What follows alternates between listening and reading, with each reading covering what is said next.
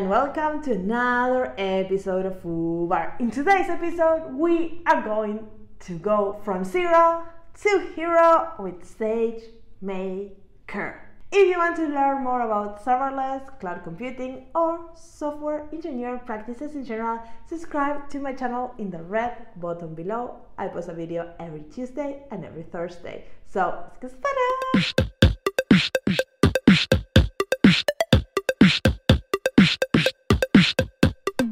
So yes, as you heard it, we are going to get started with Sagemaker. This is another episode in my series of This Is Not a Podcast, because I could not be talking about Sagemaker. No. So I invited to this episode Antje.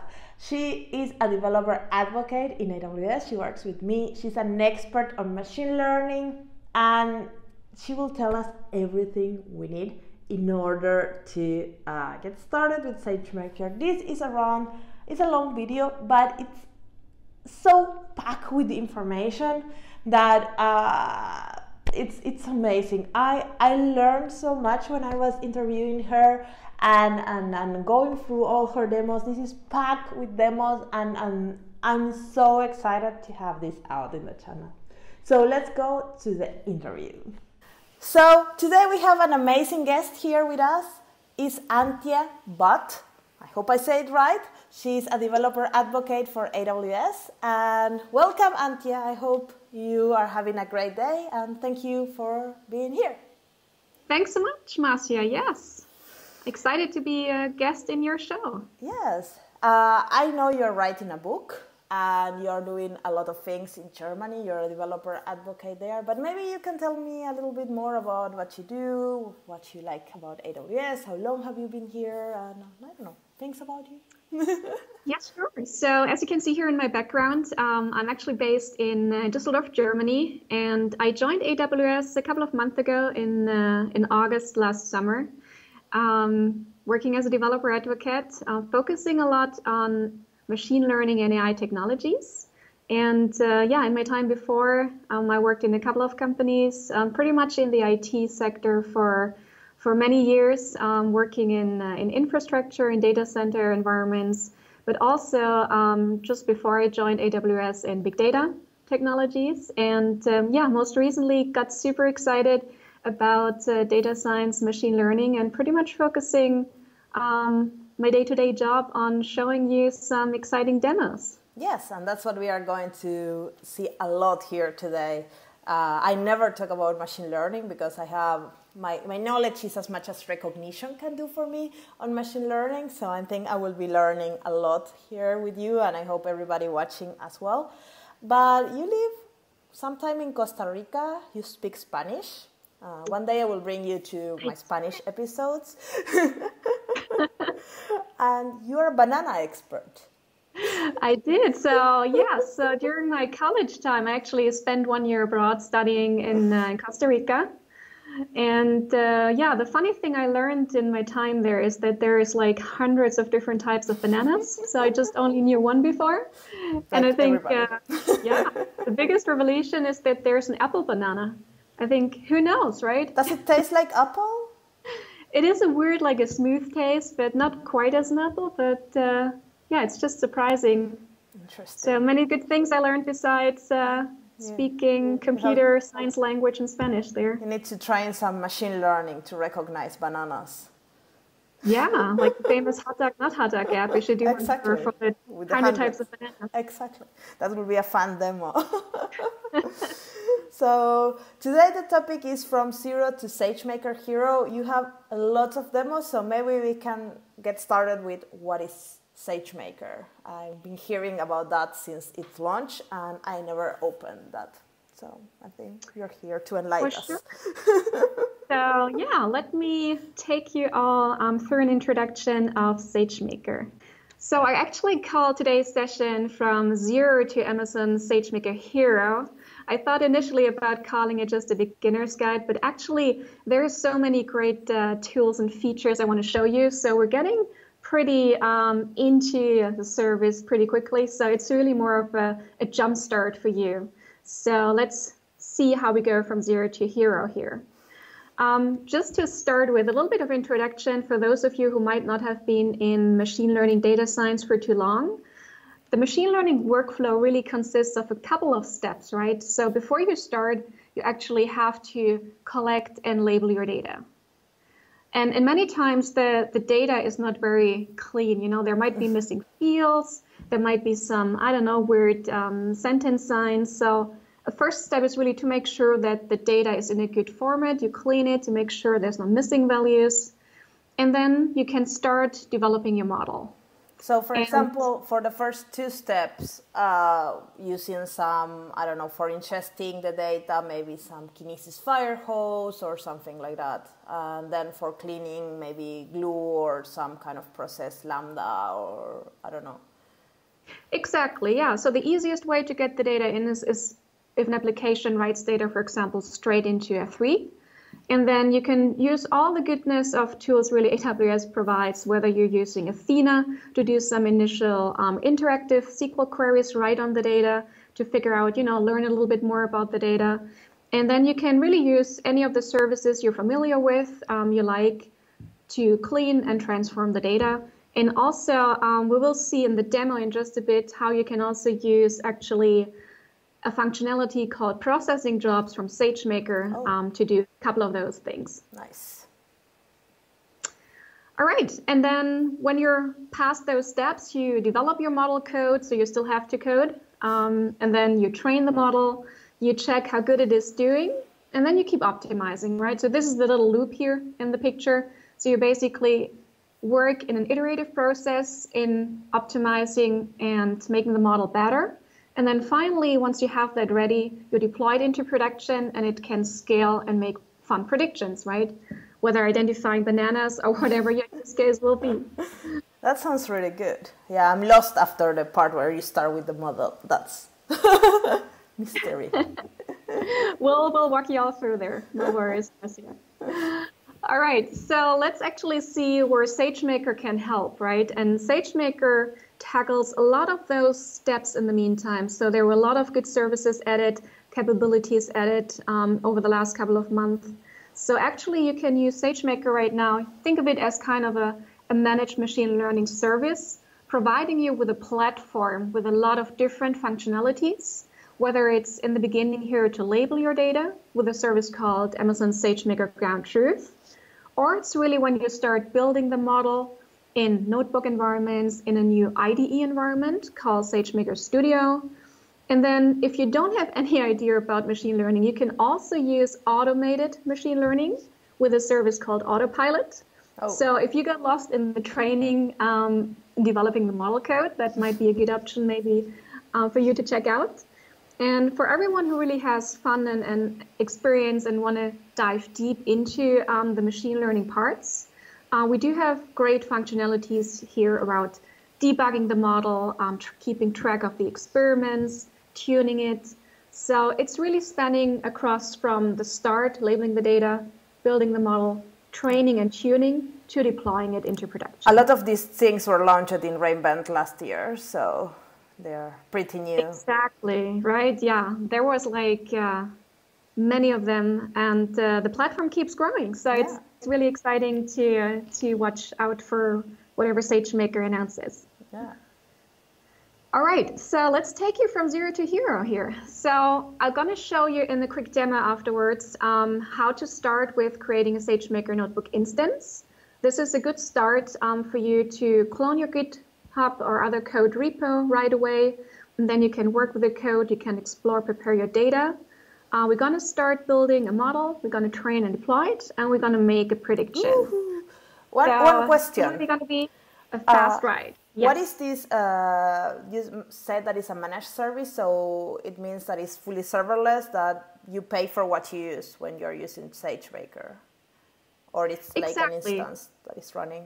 So the good thing is, yes, exactly. So for example, if you're training the model through Sagemaker, you only pay for the seconds, the instance that Sagemaker deploys on your behalf to train, really just for the seconds it trains. Nice. So you will see those in the overview. There's also the capabilities of using spot instances, which makes it even more cost attractive. And yeah, SageMaker basically tries to abstract as much from the infrastructure as possible. So you do have the control. You can say like, train my instance on maybe a GPU instance or a compute optimized one, but you don't have to care about actually spinning those instances up. That's all really done. Nice.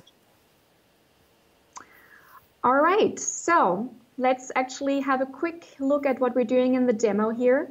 So machine learning obviously needs data, and I'm going to use the Amazon customer reviews data set, and I put in the link here if anyone wants to check that out. Amazon has published the data. If you go to Amazon.com, and I'm sure many of you have purchased items there or have maybe looked for items, most probably you will always look at the ratings, right? Is that a product others liked? And maybe also read a couple of those reviews.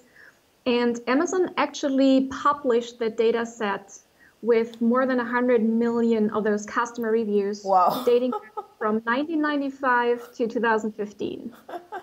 That's a crazy amount of data.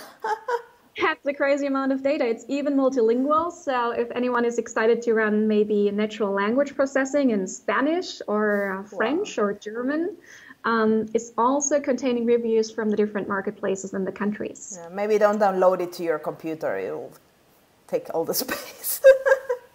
Exactly. So that's a good point, and I'm going to show you how you can actually load that now into SageMaker. So with that, let me jump to my console window. So we're now in the AWS console, which should be hopefully familiar. Yes, people here have been seeing that a lot. So in this channel. Yeah. So make it really easy. So for you to find SageMaker, just really type in SageMaker, and that brings you straight to the service page. You see here a quick overview of all the different capabilities and functionalities, and also here in the left menu. So a good starting point is really if you start from zero to go to the notebook instances, and this is where you would start creating a new environment. So I'll just show you quickly how you would do that. So you open up the dialog here. Let me zoom in a little bit. And you can just give it a name here. That's maybe my workspace notebook. You can pick any of the instance types that are supported. So just to clarify, this is for the notebook server, the Jupyter notebook server, which is also provided and managed by SageMaker. And you can say you can deploy it on a smaller instance family or a larger one. And this really depends on what you're about to do with a notebook. So if you're planning on doing a lot of processing in the notebook itself, obviously make sure it has enough resources. If you're doing all of the processing in the cloud and in the AWS environment, then you can also just pick a smaller one. I'm lost. One question. So the processing happens in the notebook or in the cloud, you mentioned. So when we are doing the training of the machine learning, you will write a program, you will write some code, and you will show us how we can decide where it runs. Exactly. So what many data scientists do, they pull a sample data in the notebook and just try to do a little bit of what I call ad hoc data science and run some tests and look into the data, poke around. And then when you're running the large scale job on the large data sets, you would obviously do that on the cloud instances. But many people just pull in a little bit of data in the notebook and, start experimenting. So this really depends on what you're trying to do. Obviously, if you're operating on a large data set, that is always a good choice to run it on the cloud instances. But depending on what people want to do, right? Some people might want to download a little bit of data here. So in this case, I just make sure I have an instance here, which is maybe a good ratio, a good mix, right? So if I'm developing, I'm also sometimes pulling down data, or I pull down a model file. And this can take some space. So whatever you think it's helpful in your environment, pick an instance type here, and maybe you want to increase the volume size as well if you download data. So this is what I normally do. Then you also obviously need an IAM role to make it, give it the access and privileges it needs. You can, if you don't have an idea what you should configure here, you can also tell it to create a role for you.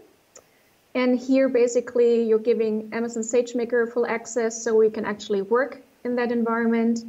And then you would probably specify it and limit it down to an S3 bucket you're working with in your region. That's always a good practice. That's always a good practice, exactly. So you could just put in anything in here which you created, basically. So I cancel out of that as I do have a role already. So I'm just selecting that one. And then basically you can do settings like VPC settings. So you can select your VPCs, the subnets you want this server to be Why you will need that for the notebook? That is applied to the notebook instance, correct. So you just want to make sure that you're operating in the VPC environments where you would normally do in your AWS environment. Okay, so if you have defined some VPCs, then you can pick those. Yes, you can obviously use the default ones, which are shown in my demo account here. And if you have set up your own VPC settings, feel free to apply them here. All right, another thing you can do here in the setup is you can clone a Git repo right away. So this is really cool, right? So let's assume you have been developing code already. So just point it here to your public Git repo. You can also set up private Git repos, and then it gets cloned straight into this instance. Nice. So that's really cool. So you just... And whenever you make some changes, it will come automatically into the instance. Exactly. You can run your git pull, git push commands right from the instance. Oh, awesome. And then obviously you can give it some tags, and then you would just hit here, create notebook instance. So as done in many of the cooking shows, I already prepared something for us. So we don't have to wait for the instance to get deployed here. So I started this instance here. And once you see that in service, you can then use either Jupyter or Jupyter Lab to connect. And if we open that, this is our environment. Okay. And I actually also cloned the Git repo for us. And let me just quickly show you that repo. So as you mentioned in the beginning, I'm writing a book together with a coworker from us in the US. It's called Data Science on Amazon Web Services. And we're actually developing and sharing code as we work on the book. So this is the code repo I pulled down. And you can see here a little bit about the book. And we're also hosting regular workshops. But here's a good outline, basically, what you find in that repo. And what we're going to do here just in a quick walkthrough in this demo now. So we really kind of want to show you how you can work with AWS in the data science world, from either you want to use one of those automated services, which I quickly touched on, like Autopilot, or even a fully managed AI service, Comprehend, which does NLP, natural language processing for you. And then the next steps are really if you want to do the hands-on part, so you're eager to develop models yourself.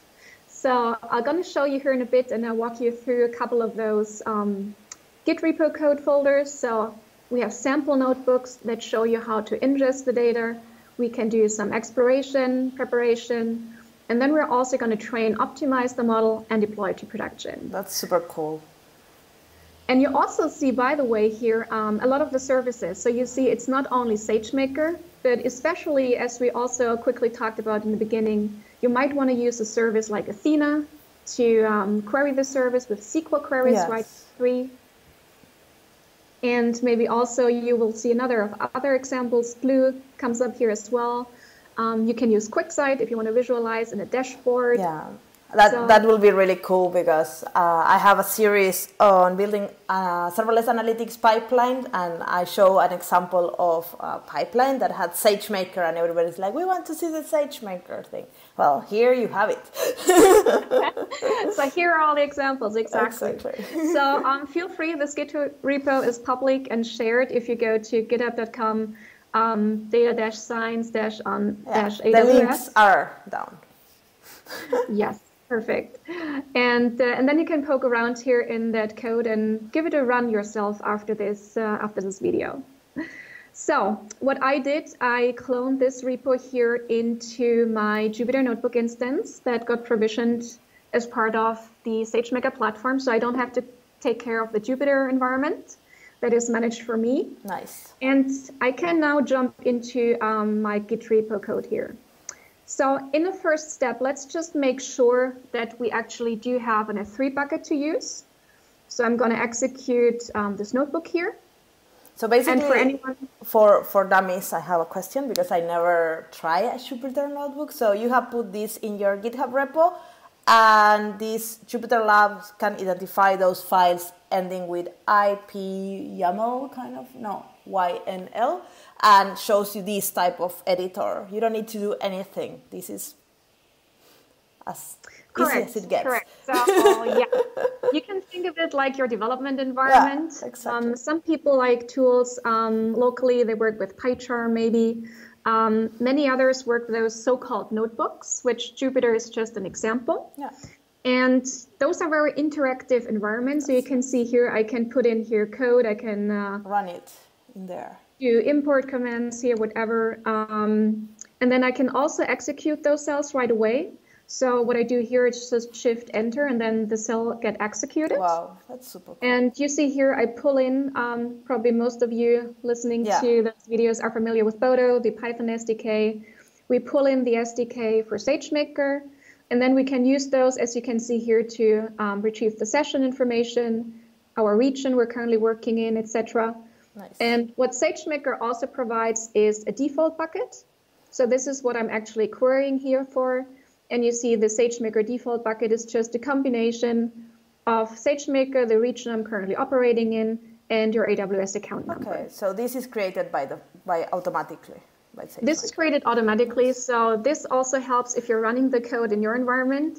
You know, you don't have to hard code any bucket information here, so you can just pull your own default bucket here. And you can also specify, obviously, if you work with a dedicated bucket here, just put it in. But for the sake of the demos, it's always nice to have some code that actually executes everywhere. Infrastructure as code all the way. All the way. All right, so we've made sure here, as you can see, that the bucket is set up, and we can actually do some ls list commands here. So we're good to go and actually take it a step further. I'm just going to quickly show you here the section 2. So you can prepare the data set for specific tasks. And the section 2 here focuses on AutoML, automated machine learning. And 2 examples we've put in here is actually using Amazon SageMaker Autopilot, which is a complete automated way to just point the service to your data, and then Autopilot figures out which is the best algorithm to use, how to prepare the data. It trains the model for you and then presents you basically with the final results. So this is really cool. In preparation, you need to bring the data in some format. So, and this notebook here shows you how to do that. So again, we're using this Amazon Customer Reviews data set. And here is the schema of the data. So you see it consists of a lot of good and rich information, the marketplace, so that this is kind of the US marketplace. It has, if you want to pull it down for France, I think there is some for Japan, Spanish-speaking samples. We're using, just for the easiness of the demo here, the US samples in English.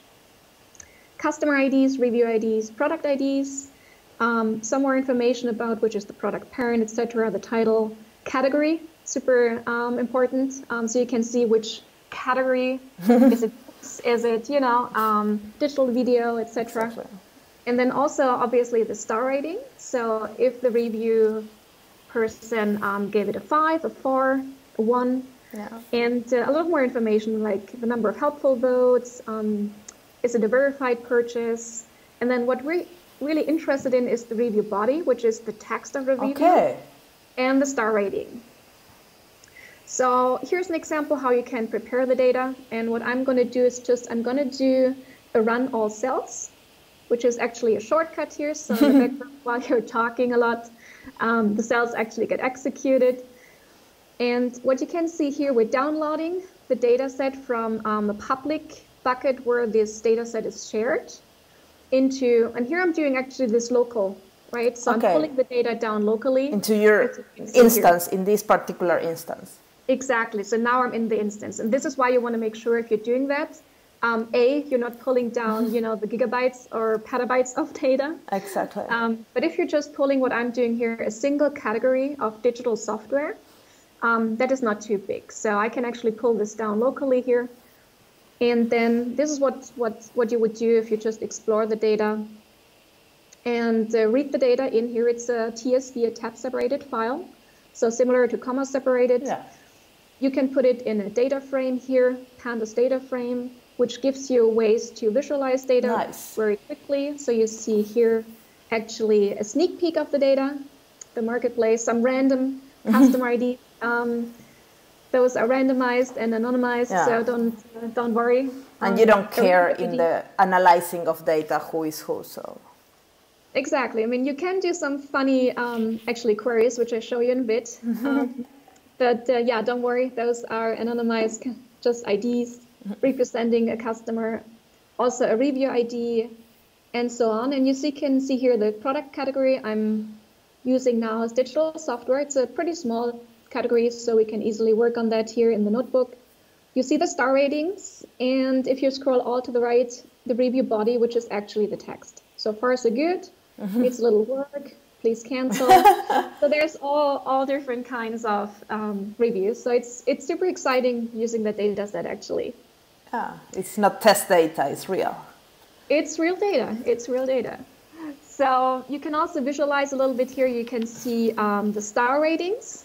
So you can see how many reviews and which star ratings. So obviously what this tells us is many people rate when they're super excited about a product, right? So the 5s got the highest number of ratings. And also they tend to rate when they're really dissatisfied. Typical. There's not so much, when it's okay. Some people still provide a review, but yeah, the best and the worst always is kind of polarizing. But it also tells us, coming back to the data science world, it's a pretty unbalanced data set, right? So in the data science world, if you're training a model, you want to make sure you're operating and not like injecting a bias, right? So by using this data, the model would learn that there's more 5s and 1s and might draw wrong assumptions. Exactly. So you want to make sure to balance the data. So this is what we're doing here. So we're basically just running a couple of resamples, and I'm doing it pretty easy here, just cutting it down to the number of the lowest category. Okay. So every category has the same number. There are more sophisticated ways to do it. I just, take it the easy way here. One question, what are we training this model to do? So I want to train the model to give us the star rating, a prediction. So I want to give it a text like, I really like this product. And the model should tell us that's a 3. Okay, so you don't care about, that's why you want to balance it out. That's why you need to do this preparation. If in other cases, maybe the preparation will be a different one if you want to get a different output. Yes, you always have to look into, obviously, what's your use case, but you always want to make sure that you not have imbalances, right? That one value is just overrepresented for some reason, right? So it might be good reasons, but in many cases, it would draw the wrong assumptions when you train the model. So you always want to make sure you're not, creating a bias already in the data set. That's a topic of a totally different discussion, bias in machine learning. And correct. It's a session for another day. And more philosophical. Maybe we need wine for that one. Exactly. So we balance the data set here. So the model actually learns, there's the exact same number of reviews, whether it's a 1-star rating or a 5-star rating, because we don't want to have that influence that it says 80% it's always a 5, so I'm just going to say it's a 5. Exactly. Lazy machine learning. So, and we also cut down all the different columns we saw to just contain the star rating and the review body, because that's what we're training on. And this is what you call the labeled data set. So we're giving it the answers in the training, right, with the star rating. So it learns the how to predict on the text which star rating. And then later on, we can just give it a text and it will predict the rating for us. Exactly. So we're writing out the data here. So one special thing we have to do, Autopilot expects as input data a CSV file with the header information. so with the column names. Exactly. So you need to format it that way. Exactly. So we're formatting this here. Funny thing, if you're using a service like Comprehend, that expects a CSV without a head. Oh. So when you're working with the services, make sure to double check the input data requirements. And we're just basically creating those data sets here. And then we're storing the information where to find it here in variables, which you can actually do in a neat way here. Just really kind of easy way to share those across the notebooks. So we're also storing like where we have the information. So this is a little bit of data preparation just in the notebook. We haven't yet leveraged really the broad set of capabilities of Sagemaker, right? So we're just like exploring here. Yeah. Here's the notebook if you open up the 02 later, how to actually start the autopilot job. I will probably skip this for this demo. Feel free to run it yourself. Exactly. It walks you through the whole process of actually how you're starting the autopilot job, analyzing the data. It does the feature engineering for you. It does the model training, tuning, and it also generates what we call, it's the white box approach of Sagemaker. It generates notebooks documenting all its findings. So you can really see what it found in the data exploration, so how your data looks like, and then also produces those candidate definition notebooks.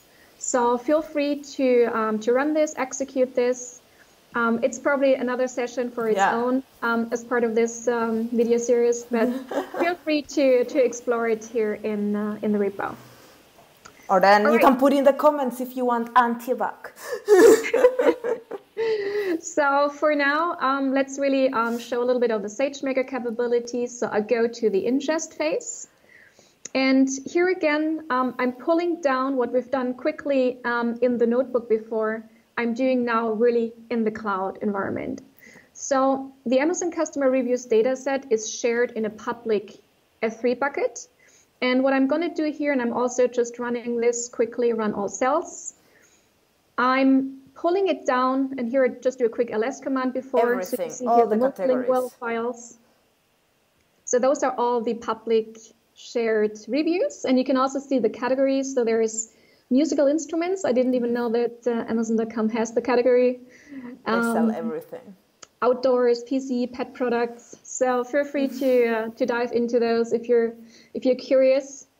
This is all that is shared. It's also, by the way, available in Parquet file format. So if you're doing analysis, Parquet is a very popular file format optimized for column queries. So especially if you're running a SQL query and saying the where clause, where category equals, let's say, books, the column optimization is really helping us to do a high performance query. That's nice for Athena, for example. Exactly. So the data set is also shared in Parquet, which just makes it really easy for us. So what I'm doing here, again, I'm pulling in here my SDKs, and basically I'm copying now from the public S3 bucket to my default bucket, which I'm using. So I'm pulling down into my, let's say, AWS, bucket and VPC to operate locally in my cloud account with the data set. Exactly. So this is what I'm doing. So you can see here, I pulled down for this purpose 2 categories, but obviously operating in the cloud, you can also pull in the 130 million reviews if they go big. For now, I put in digital software and digital video games. Nice. Then I'm actually using Athena. So here in the second notebook, I'm setting up Athena, and it's pretty easy. So there are not many steps required. I'm also using PyAthena. Are you using Parquet for your files now? Or? I'm actually showing you both. I'm actually showing you how you can also generate Parquet in case you wouldn't have them already. Nice. So obviously we have them, you can just use them, or you can also use PyAthena to read in the TSV data and generate Parquet out of that. Nice. Which is done in the next couple of notebooks here. So if you're running that, I'm setting up Athena. I'm creating the database here, which I just called data science on AWS. Yeah. And then in a second step, and I'm going quickly over this because it's not the core focus. I have talked about Athena as well, so this is just, it's good to review, but we don't need to go into the details. So in the second step, I just register the data. I just show you quickly what I've done in preparation here. So I create the external table and provide all of those columns. And then basically I have the table available in Athena. I can run a sample query here to make using sure SQL. it's ready. Star, exactly. And here we go. So I can query the data now through Athena in my S3 bucket. So that's the part I did as a preparation. There's a notebook that shows you how you can convert the TSV data now to Parquet. If you're interested, also, we do have a couple of notebooks here that show Redshift. If you also want to show how to do similar things with Redshift, pointed to data in S3, have a look. I'll move on now in the sake of the time for this session to explore the data. And one thing I actually want to show you, because the data set is really so fun to work with, you can actually visualize the data using Athena now. And here's a notebook for you. Again, I'm setting up the environment. And so I'm using... One question. So after we run this, if we go to our AWS account, to Athena, we will see this database created with this table inside, and we can start playing directly from there. Exactly, exactly. You see them registered in Athena, you see the database you created through the notebook here. You can also do it in the UI, obviously, but as we're kind of working in this environment, I can spin it up automatically. Putting things together, because this is all new. So Athena is as you know it, so you see the database and the table there registered. And I just did it as a kind of a pre-setup to actually be able to query the data now out of this notebook. And I'm also using some libraries, Matplotlib and Seaborn, which help me to visualize data in those notebooks. Oh. So now you can do some fancy queries. So I can do some SQL queries here, which product categories are the highest rated by the average rating. So I just have the two in here. So out of those two, the digital video games has an average star rating of 3.8, digital software 3.5. And there's also code to visualize. Sometimes it renders a little bit crazy here. If you rerun this cell, it actually puts it in the right scale again. And also, here's if you run that on all categories. Oh. And this shows us, actually, it's a fun thing, that gift cards are the highest rated. Sure, everybody likes to have a gift card. Everyone likes to have a gift card. So this is kind of interesting. Also, the lowest rated digital software. So, and you can go ahead, right? So I have like probably around 10 questions in here, which product categories have the most reviews. So feel free to have a look. You can also visualize again here across the whole data, which shows that books actually count for the most ratings. Okay. Which is kind of clear when you think of, Amazon.com started out with selling books, and more and more categories got introduced later. It's so, at least when you buy digital books, it's so integrated, the review into the Kindle, for example, that when you finish a book, you get pop, but when you buy something physical, it doesn't pop, can you review? You get an email and you ignore it, but with books it's so... You have more pressure to review books, maybe, that as well, than digital software, apparently. But yeah, it shows also kind of, a trend that many of those categories obviously got introduced later. Yeah. So there's less reviews than with the first category that Amazon.com had. So good insights to the data. Yes. You can also try to do some easy assumptions here when you say, okay, we could actually kind of say when each product category became available on the date of the first review, right? So it's not a 100% science, but it should give us a rough estimate. Exactly. So you can run those and have a look at those reviews. It's more interesting if you pull in here all of the data again. So there were actually 13 new categories introduced on Amazon.com in 1999. And most of the other years had between 1 to 3 categories. So fun things. Feel free to go through if you're fancy to explore the data a little bit further. Yeah, and you can do a lot of these visualizations also from QuickSight if you want to.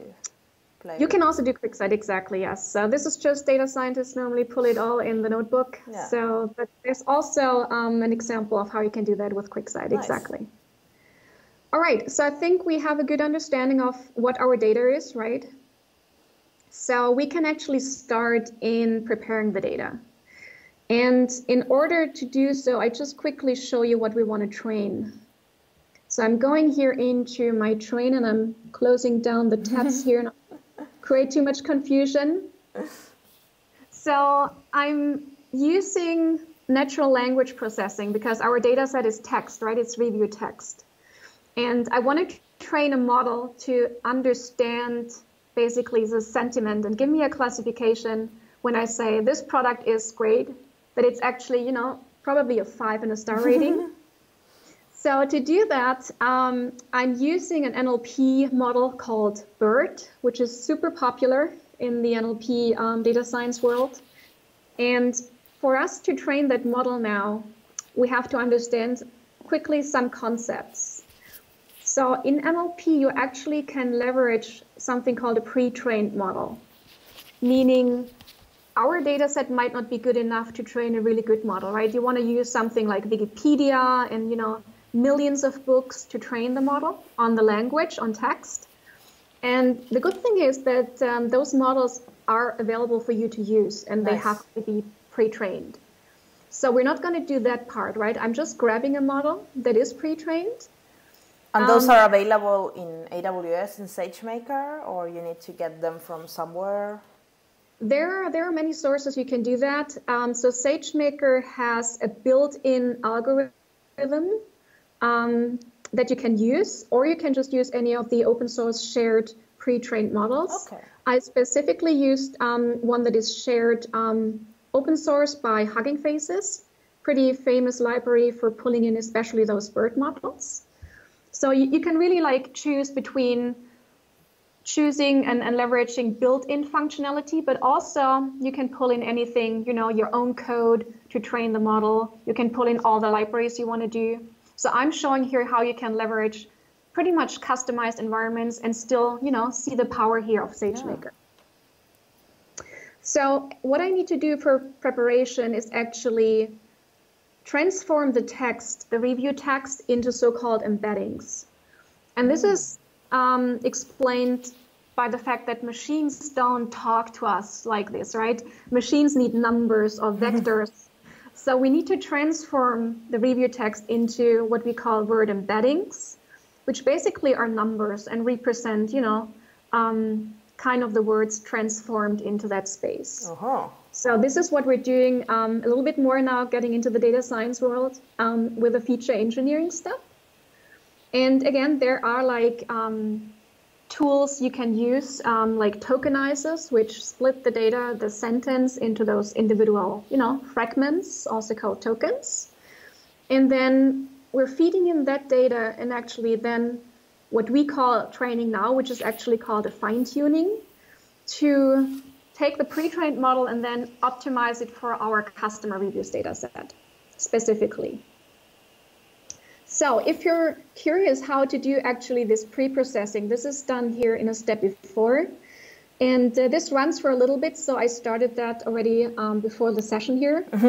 But basically, and here you can see the embeddings, Sagemaker provides you with a functionality called a processing job, which you can use to do data transformations. Basically, you can execute any text. And what I'm doing here is I take our like a Lambda function embedded inside Sagemaker or something. It's kind of a Lambda function. It's a little bit more, you know, a little bit bigger. But the idea is similar, right? So you have input data, again, our star rating and the text. And by providing code and telling the processing job what to execute, we're basically transforming the data set into those word embeddings. And you can see here the output. It's basically a number representation. That's the easiest way to think of. And this is something the model understands. We are also using the processing job to split the data into a training data set, validation, and test data set. So this is also always one step you need to do, kind of split the data to train the model on some part of the data, and then test how good it is performing on data which it hasn't seen before. Yeah. So this is what we're doing here. And here's a whole notebook how to actually set this up. Here's also you find the code, the Python code, how to do that right here in the repo. So you can also open this up and you can have a look if you're interested in NLP and how to process this. It's all shared here. I don't want to bore you too much on the very hardcore specifics here, but basically just think of it. You've prepared the training code, and the processing job then runs this training code on the input data. This runs for a little bit. That's why I pre-executed it already. And then basically it generates the data that we need to feed in for our training. So now it's inside our S3 bucket ready for us. Exactly. Now it's stored inside of our S3 bucket for us to use. Wow. And again, I kept track here of the processing job name so I can pick it up in the next notebook. So we're now ready to start the fine-tuning. So again, this feature engineering step has been done by the Sagemaker processing job. And we're executing now here the training. So for that, I pull in again our SDKs. I'm pointing it to where the data lives. So this is where I basically say the training data, which we just generated, the validation, the test, and point it to the S3 location. And I can also do something maybe not everyone is aware of. If you're reading the training data and the other data from S3, you can set a distribution strategy called sharded by S3 key. Oh. And this is helpful if you do distributed training. So let's say you spin up 3 instances to do the training in parallel. And let's say you have 3 files. By sharded by S3 key, that would make sure that each instance receives 1 file and can operate in parallel. Nice. So this is also a nice trick here to optimize, and just make sure you're like have not over provisioned the instances. So if you have 10 instances and just 1 file, this might not be the best use case. But yeah, if you have 10 files and you create 2 or more instances, up to 10, that definitely makes sense to use. Exactly. All right, and then with all of the training, again, we can either leverage algorithms that are built in with Sagemaker if you're not very deep into machine learning, or you can use your own code. And I'm showing here really the version where you're using the own code. So again, here's a Python file for my training script. You can write whatever model and use case you have, and then point Sagemaker training job to use your code, which is also called script mode. And this really shows how you can, work as before. You have your own code, and then you can still bring that onto the platform and leverage Sagemaker to execute your code. That's so cool. We're setting some hyperparameters. So those are the settings for the model. And all of you who've been working with machine learning should be pretty familiar with those. So here is specifically for this NLP problem. But those parameters are basically the instances, how many, how big, and things like that? It also contains exactly that, So here you can see the train instance count. I'm doing a P3 here, that's a GPU-powered instance. Yeah. If you want to do distributed training, it's as easy as just pointing here to 5. So you would spin up 5 instances. If you want to use a different instance type, just put in the name here. Super easy. And then the rest of the settings are more specific to the model. Exactly. Number of epochs, it's how many times you iterate of the whole data set. So obviously, the more you put here, the better the model gets, but it also obviously runs longer. Yeah. So again, feel free to tune this to anything that makes sense in your specific use case. For the demo, again, I kept it a little bit shorter here, not to wait too long for the result. Sure. And then also something which is new in Sagemaker is capabilities to do experiment tracking. So as I said before, you're not running just a single training job, right? You're training many models many times, and you want to make sure to keep track of them, right? Which settings did I use for the first one? Which settings did I use for the last one? So this is something you can do with a feature called Sagemaker experiment tracking. Oh. And we're setting this up. So we're pulling this in here We're giving it a name and a description, and then we're basically just passing that when we start the training job. And you pass all these parameters.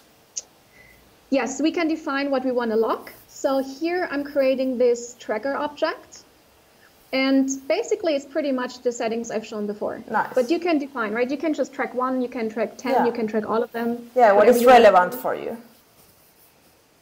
Yeah, correct. So here pretty much all of the hyperparameter settings, just to show here. I've never done machine learning, but I have done a lot of trying and playing with things. And it's always good to track as much as you can, because in your 10th try, you say, what if I increase the memory? Have I done that already? Yeah, so, you know, there's no harm in tracking more and monitoring more. All right, again, we're pointing it to the S3 locations where the input data is stored. And we're then creating a trial. So a trial is part of an experiment, right? So experiment is kind of the parent object. And then within a single experiment, you're creating many trials. And a trial is then the individual training run or a combination of training runs, etc. Again, I'm telling it a couple of metrics for me to actually get here out of the model performance, specifically to the model training, the training loss accuracy, the validation loss, and validation accuracy. What is that? So this shows you how good the model is performing. Okay. So in machine learning, you want to make sure you're minimizing the loss and maximizing the accuracy. So you want to have a model that is basically predicting as good as it can, right? So giving the training data, you want to make sure once you're passing it new data that it's predicting as accurate as possible. Okay. So you keep track of that, and while you're training the model, the loss, so the times it predicted wrong should go down, and the times it predicted right, so the accuracy of the model should go up. So those are important metrics you want to keep track of while you're training. And then just to introduce yet another service, we're kind of squeezing everything in here, so you can see really the power of using those tools together. Yeah. A functionality called Sagemaker Debugger, which gives you hooks into the model training. So which is really, really cool, because now while the model is training, you can monitor things like the loss, which I said is not decreasing. So this is a pre-set up rule, which you can just use here, and then it monitors for exactly that purpose. Wow. And when the loss is not decreasing anymore, that means that you hit a level where you're running maybe into an overfitting. That means you're training the model to be too specific to your data set. And then it would be like probably 99% accurate on the training data, but when you're putting it to the outside into production and you see data that is coming in new, it would probably not be good anymore. So you want to avoid this situation. So you can actually look for the loss not decreasing and other rules built in. You can define your own rules. Here is like the rule for the overtraining. And then debugger actually triggers an alert telling you, an alarm, that you're actually running into the situation right now. So really nice having those insights into the model training. So this is what we're setting up here. And then finally, we're ready to get the training job started. So what I'm doing here, I'm pulling in from the Sagemaker libraries the TensorFlow object, and this helps us to define that we're actually creating a model and training a model here that is using TensorFlow code, right? TensorFlow is just one of the frameworks you can use. You can use PyTorch, you can use Apache MXNet. In this case, we're using TensorFlow. And as I said, we're using a functionality called script mode. So this means I can provide my own training code. This is the Python file we had seen before. Yeah. So here I'm pointing it to my training code. This could be any code you've been written. And if you have special requirements, TXTs, like libraries you want to put in, you can also point it here to a directory. This is really just for, customizing as much as you need. Nice. You're giving it the IAM role and all of the parameters which we set up before, basically. So this is really like where it all comes together. You can see here, the debugger is in here, the metrics definition is in here. And by now we can actually kick it off. So by calling the fit on this estimator object, which we created here, right? This is the estimator. We call the fit, and this starts the training job. So here we're just pointing to the data sets, and we're also passing the information under which experiment this is running to keep track of the results. And this starts the training job, so you can monitor that. Here are links. You can actually view the training job. So if you go to Sagemaker, to the UI, which I'm hopping in right now here on the left, you can see under training, the training jobs coming in. So you can always have a look here how long they run, and you see there we're running here around 12, 24 minutes, depending on the data it's working on. And you can see all of the information. By the way, also the training time, which you asked before, right? Yeah. So we're only paying for the time that the training happened. And you can see here that this job trained for 613 seconds. Wow. So this is only the time you got billed on. Nice. And Sagemaker makes sure to start the instance, copies in the training code, executes it, and also tears down the instance once it's finished. So you don't have to worry if you go for lunch and come back, that the instance has been idling. That is not happening. If you use managed spot trainings, you can also see here the amount that you saved. Oh, you can use spot training as well for training. That's nice. Yes. So especially for all of the longer running jobs, might be really good to look into using spot training. So to really kind of make sure you're taking all of the cost savings that are available. Exactly. And yeah, you're seeing pretty much all of the settings, the training image used, the instance types here, it was a P3 instance, and the information to your data. So it's all really kept track of. You can see it here in the UI, or you can also pull it through the notebook. You can watch the results in CloudWatch logs, as you would expect. And you can also see outputs in your S3 bucket. So if I jump to the S3 bucket I'm using, you also see here like the debugging output in your bucket, and model output, you see the model tar file. What is that? This is basically the trained model we have now. Okay. So we provided our Python code, which is the model training code, and we said, here's the input data, and now train. And once the training job is done, it stores the model in a tar file for you to use. So basically then when you want to run this and deploy this in production, you just need that file. Exactly. So you can grab and run, or you can actually deploy it on the cloud, yeah. But everything is shared, so you can use and do whatever you want to do with the outcomes here. Drill down here, here's the source information. So everything is documented, and yeah, you can poke around here and make sure it's all, you know, that's so cool, using the right settings and performing as you would expect it. As we've included this in the experiments SDK here and actually kept track of a lot of those metrics we set up, we can actually also query those now. So here I just pulled them into a table, into a pandas data frame, which helps us to visualize the data. And you can see here the comparison of the job runs. Nice. So if you're running more of them, you obviously see more. I had 2 of them running. I think only 1 completed in the time I set it to, so I see here the results. Wow, that's cool. And you can really go deep here, as deep as you really want. If you need to debug what's happening, you can see here the debugger results, loss not decreasing, no issues found. So we actually never ran into that situation, which is good news. And we also didn't overtrain. Good model. So, you know, training done successfully. And now we can actually move ahead. We can either tune that automatically even further. Wow. So Sagemaker, just as a last step before we're coming to the deploy and wrapping, and you can leverage hyperparameter optimization, which actually finds the optimal set of those settings for you in a job. Oh. So here's also the notebook quickly. Even those parameters that are like specific for the model. Exactly. So either you are, an expert and you know all the answers, which pretty much none of us will do. You can spend time tweaking around and obviously leverage your experience. But it's also helpful to maybe just fire it up and let machine learning figure out a machine learning problem. Wow. Right?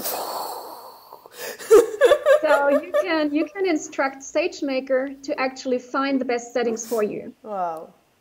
So you're just defining which settings it should look for, and then basically, as we do here, the epochs. So how many times do I need to iterate over the data, and then a couple of more specific settings maybe to your model, and you give it ranges. So explore, for example, between 2 and 16 times over the data set, which one is the best one, right?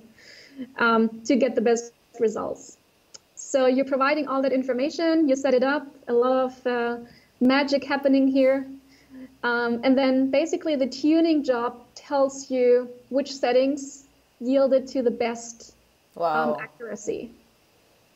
And here, for example, and I just had 2 jobs running, as you can see, and we got a model accuracy of 73%, which is really good. It's a small data set, and I think I ran, 2 hyperparameter optimization jobs and already got to 73%. So obviously, and that one even stopped earlier. So if you're going more into this and providing more runs and a little bit more time for the job to execute, you can even get this to higher values. But this is actually a pretty good one for the given demo I'm doing here. Nice. And then you basically have the best candidate, and you can then deploy that into production. Wow. So this is actually what I'm going to show you then in the next one. So that's your model with the right configuration. That's the model now with the right configuration, exactly. So all we have to do now is basically to put that into a state where it serves predictions, right? Because we want to test it and see how it's performing. So for us to do that, you can either do a REST endpoint, which you can use for real-time predictions, or there's another capability for batch inference. Let's say if you have a whole CSV file which has those hundreds or thousands of reviews, and you can also pass that as kind of a batch operation. Can you connect this with API Gateway, or it has its own API modeling? It spins up its own REST endpoint. Okay. So if I go back here, let me quickly jump back to Sagemaker. It spins up its own REST endpoint. If you go down to the inference part, you see the models that we just created by training. And then it configures an endpoint, and then you have an endpoint running in the environment here. Okay. So you can probably point this to other services and do things, in combination. But the actual endpoint gets created here as part of Sagemaker. Nice. So you don't have to actually worry much about it. It gives you the URL where you can run the invocations, where you can test it. And you can also set up data capturing. So you're again keeping an eye on what's happening, monitoring, etc. Detect when the model is not performing as good as anymore. So actually all of those things that Sagemaker can help you with in deploying. So here's the model code if you run this from the notebook. So again, you're doing a couple of installs here, setting up the SDKs. You're then creating the model. So this is what I'm doing here. So I'm pointing it to this model tar file, which we just saw. Yeah. And saying it's actually TensorFlow code version 2.10. And we're wrapping this in a model. And then you can just actually call deploy on that model. And again, say you want to have maybe 1 instance or 10 instances and which instance type. And this gives you the predictor, basically. So that's an instance that is running all the time, waiting for somebody to ask them something. Correct. This is now exactly this instance and model which is running here. Yeah. So this just has this name of TensorFlow inference. You can give it any name you want. Yeah. I just normally give it a timestamp so I can keep track of the different models I'm spinning up here. But basically, this is the one in service here. Nice. This is can serve real-time predictions. So anything, you can pull actually the model tar down if you're like curious what the model tar actually consists of. So you can pull that down again and have a look. So you can untar, and then using a TensorFlow command, save model CLI show, you can dive in and you see what type of input format it expects. So this might be interesting when you're doing the predictions, because you need to know what kind of format you need to pass the input data in, right? So you need to prepare the data for putting it to the predictions, or it will happen automatically? So this depends on the use case, right? So if I expect that that my application might just copy in the raw text from the reviews on Amazon.com, but I'm doing predictions with this BERT model. Yeah, exactly. Exactly. I would have to transform them. Exactly. So I can do this in another, client application or server side. I can just like in front of the model have a little process that does that and then feeds it in the right format. Put it a Lambda function or something that takes care of that. Right, whatever you want, or a little container that is part of the inference pipeline. There are different ways to do it. Exactly. So just wanted to show you can go as deep as you want. Basically, here's just code that does it as a class here in my notebook. So I'm doing a request handler.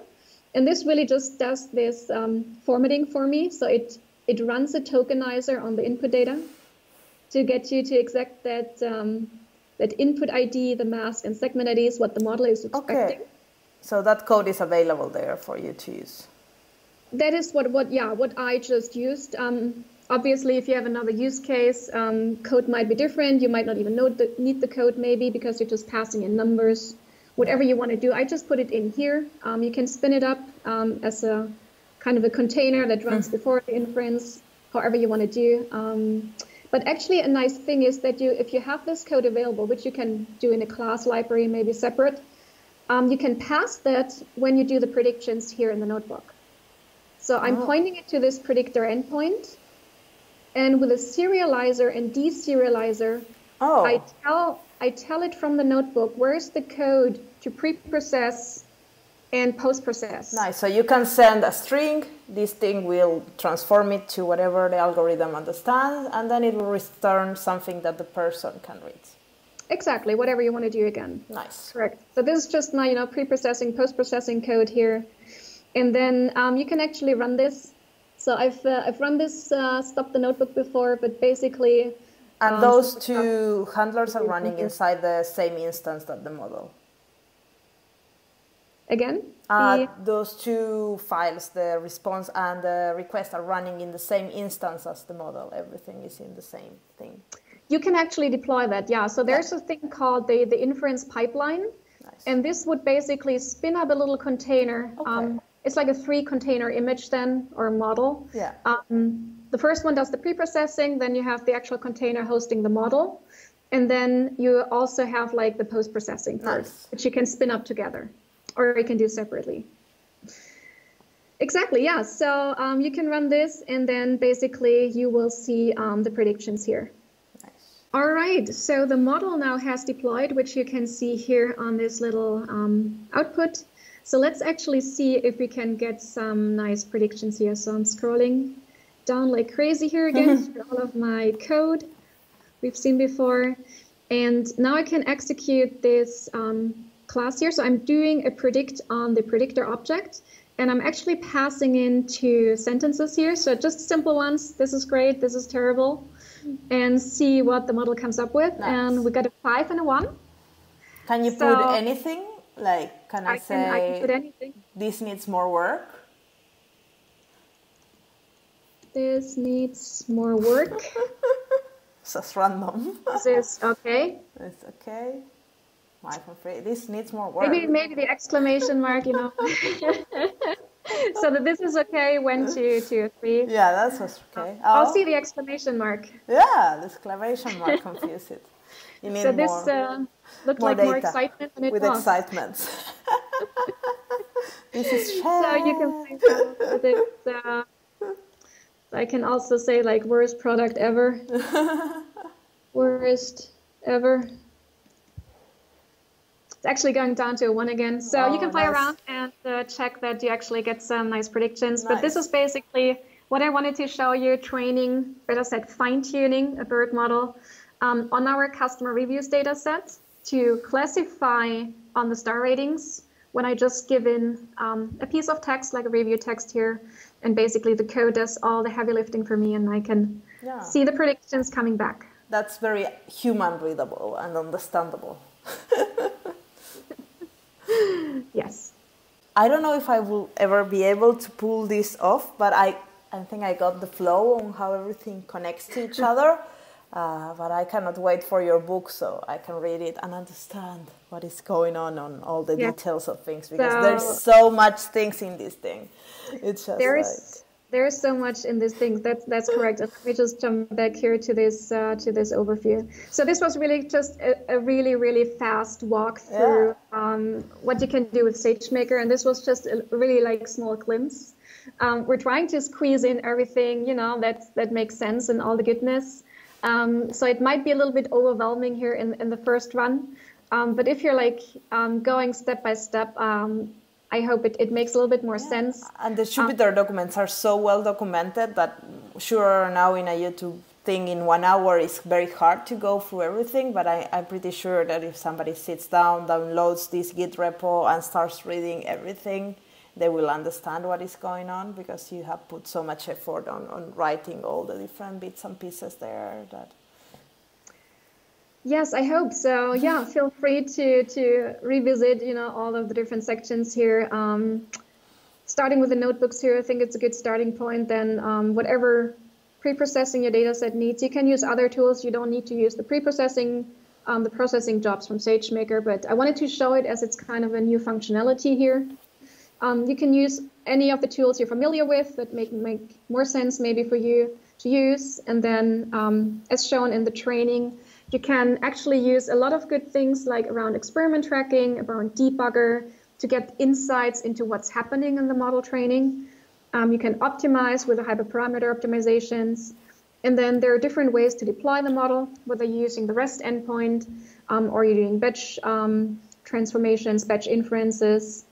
And yeah, really, if you don't want to spend all those time through the steps, you can also have a look at Autopilot, which basically does all that for you. So also worth checking that even if you're like an experienced data scientist, machine learning engineer, it's also good maybe to have a first baseline, right? Yeah. To just give the data to the Autopilot job and see what Sagemaker comes up with.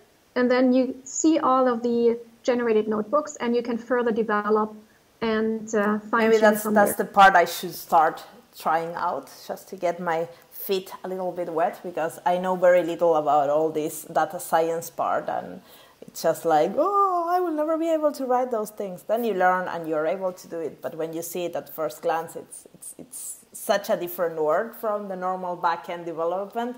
But it's so exciting how much things that you can do and how everything is connected together. I really like the idea of staying inside the notebook and doing everything from there, because when I start thinking about this machine learning, I thought like you will be jumping all around the AWS console. I was like, that would be crazy, but I really like that. Everything is inside the notebooks and everything is documented there. So for starting, it's like a good user experience already. So yes, and obviously I was jumping a lot in the notebooks, but yeah, so Sagemaker helps me to have this single platform to operate in. Also, like, everything is still locked and a lot of information in CloudWatch. So that makes sense to also have a look there. And yeah, and everything also gets written to S3. So a lot of the information which we saw gets written to an output bucket there. So you can just have a look there for all of the information. So it's really highly integrated, and you can see here a lot of services which you can use in combination to really fit the use case that you're trying to tackle with machine learning and data science on AWS. It's amazing. So I think like a first step for me or for anybody that wants to get their feet wet with these things, maybe just go through Autopilot and then try your tutorial here, this GitHub repo with all these nice demos that you have built us for us. It's like the first steps. I don't know, unless you have something that we should read, or besides your book when it's out. Yeah, just let me quickly jump back here. So there are a couple of good resources on the AWS website. So feel free to check them out. A lot of good documentation around Sagemaker. And also there's the official AWS Labs Git repo which has a lot of Amazon SageMaker notebooks. So there's like, I don't know how many hundreds of notebooks available to all of the different features. So really, really good to give a quick start. Just pull down one of those notebooks and then you can start from there, customize. And yeah, and we also do have a survey on our book website. So if you want to give us feedback, like what are the services you're interested in, right? If you're missing something, that's always also a good way to provide feedback. And we're happy to work on a couple of more notebooks in the Git repo there, and maybe. Yeah, when you think the book will be out? Or it's a hard question. It's targeted for early 2021, early next year. Nice. We're gonna have an early release probably in a couple of weeks from now. So yeah, stay tuned. Early releases are just draft chapters, so it's gonna be raw insights into what we're doing right now in writing. But it's yeah, a good way to get the first glimpse, and then the final book probably early next year. Nice, that's super cool. So I don't know, do you want to say something else? I think, what is the best social media for people to reach you? Is it GitHub or Twitter or LinkedIn? Sure, I think yeah, I'm pretty much on all of the social channels. So Twitter is a good way to reach me. Here's my handle. You can leave comments on the Git repo, add me on LinkedIn. Pretty much there should be an account on all of different social platforms if you look up my name. Cool, because yeah, I imagine there will be a lot of questions, because this was so much information that I think it's a lot of people will have a lot of curiosity after watching this. I'm looking forward to it. Yes. So thank you, Antje, for sharing all this knowledge with us. It was super cool. My brain is like about to explode. But this was like, I think it was the episode I was the most quiet, because I was just like absorbing everything you were saying, and I learned so much. Now I want to try it, and I'm pretty sure I will do a video on autopilot that everybody on the machine learning side will laugh at me, but I will be so proud of myself. Well, yeah, thank you very much. Thanks so much for having me, Marcia. Yes. Bye-bye. Bye-bye. This was the video for today. I hope you like it. If you want to see more interviews and specific people, don't forget to let me know in the comment box below who you would like to see. I'm always happy to reach out and ask them to be part of the show.